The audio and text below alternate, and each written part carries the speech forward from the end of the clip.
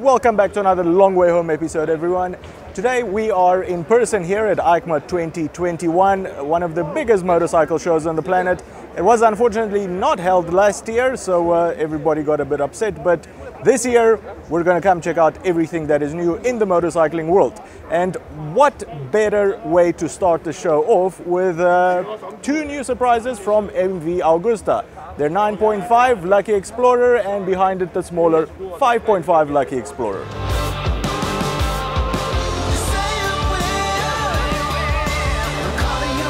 Starting off the engine, you've got a 931cc triple engine.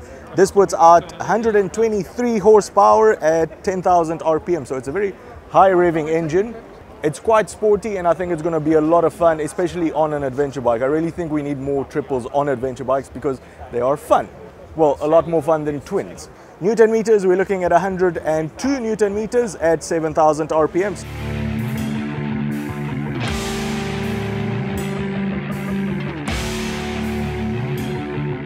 Now, MV Agusta seems to have pretty much thrown everything on this bike, so they want this to be their flagship adventure bike. Suspension-wise, you're looking at huge 50mm forks on the front, fully electronically adjustable, same on the rear, with a 220mm travel, and on the rear we've got 210mm travel, which is also fully electronically adjustable.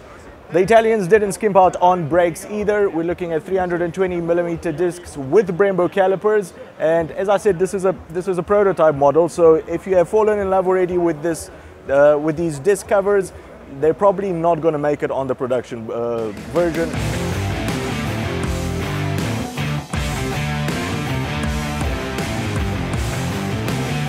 Now, one of the interesting things MV Agusta put on this bike is what they call, and I can never remember this, a cyborg, you heard that right, cyborg, like a robot, electro-actuated gearbox, basically an automatic gearbox. If you're not into automated gearboxes on bikes, don't worry, this will be on optional on it, but from what we've learned from Honda is that a lot of you actually like these DCT gearboxes, or cyborg electro-actuated.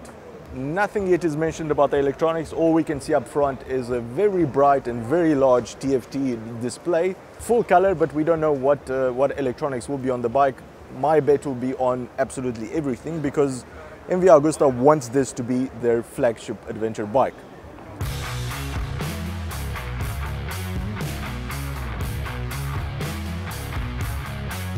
Moving on to MV Agusta's smaller 5.5 Lucky Explorer. This will be more of their price-oriented mid-adventure bike. So you're not going to see things like fully electronically adjustable suspension or their crazy, beautiful cyborg automatic transmission on it. However, it's still not a budget bike. You're still going to see things like tubeless tires, Brembo brakes. Engine-wise, it's a 554cm two-cylinder engine. It manages to put out about 48 horsepower at 7,500 RPM, so it's not going to be as sporty as its bigger brother, and 51 Newton meters of torque.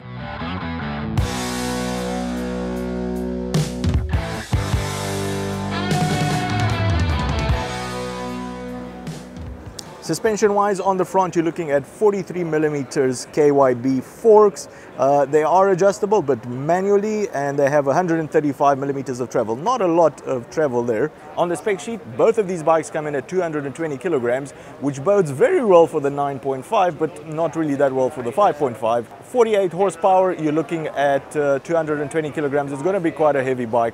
But at the same time, I'm very excited about both of them. I mean, come on, more choice in the adventure world is great. All right, the larger 9.5 is only going to be available in December 2023, but the smaller 5.5 should be on dealership showrooms in December of 2022, basically next year.